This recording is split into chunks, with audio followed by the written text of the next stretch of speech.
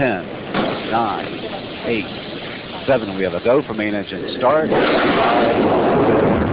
3, 2, 1. We have booster ignition and liftoff of Space Shuttle Columbia with a multitude of national and international space research experiments.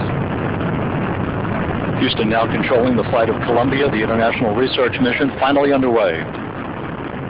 Roger, roll, Columbia.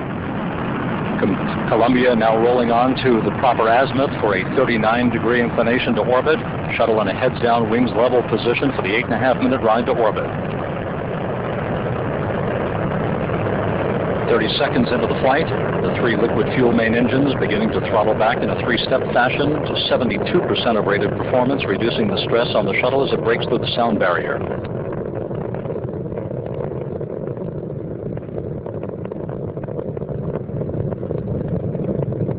Columbia already 2.5 miles downrange from the Kennedy Space Center, 4.5 miles in altitude. The main engines beginning to rev up to full throttle, 104% of rated performance.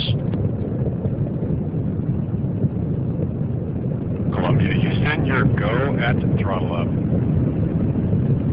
We copy, go at throttle up.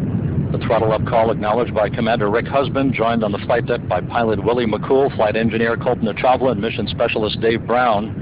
Mission specialist Laurel Clark, payload commander Mike Anderson, and payload specialist Ilan Ramon seated down on the middeck. 1 minute, 26 seconds into the flight. Columbia 10 miles downrange, 13 miles in altitude, traveling at 1,800 miles an hour.